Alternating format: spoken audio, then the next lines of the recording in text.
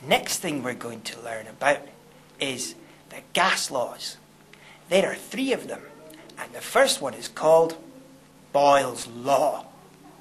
Now, we are the gas particles and we're inside a box.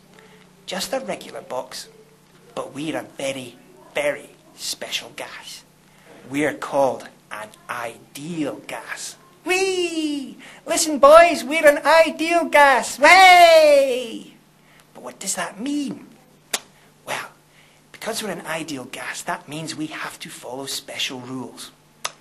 The first rule of Ideal Gas Club is there are lots and lots and lots of particles. The second rule of Gas Club is that when we're bouncing off each other, these collisions are perfectly elastic. Can you remember what that means? It means that there's no energy lost in the collision. The third rule of Gas Club is that when we're bouncing around, the only time we interact with each other is when we hit off each other.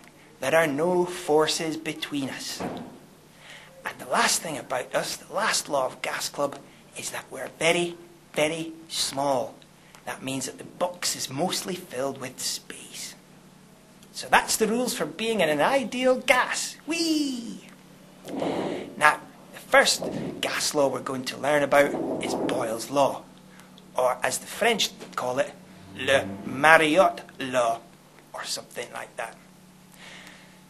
Boyle's Law concerns the gas particles in a box, and I want you to think about us bouncing off the walls and bouncing off each other, but we're going to change something, okay? We're going to change the volume of the container. The temperature is not going to change. That's absolutely certain. The temperature is not going to change. We're going to keep it the same. But we're going to change the volume. Now, you can see it's bouncing around. What do you think will happen if the volume of this container is cut in half? Have a guess.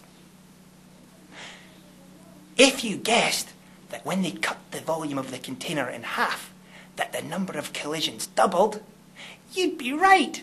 Whee! That's what happens. Look, regular size container, we're bouncing off like this. B, ooh, E, ah. But when you cut the container in 2, look, ooh, E, ooh, E, ooh. It's such a laugh. So as you can see, the pressure and the volume are inversely proportional to each other. When you double one, the other one halves.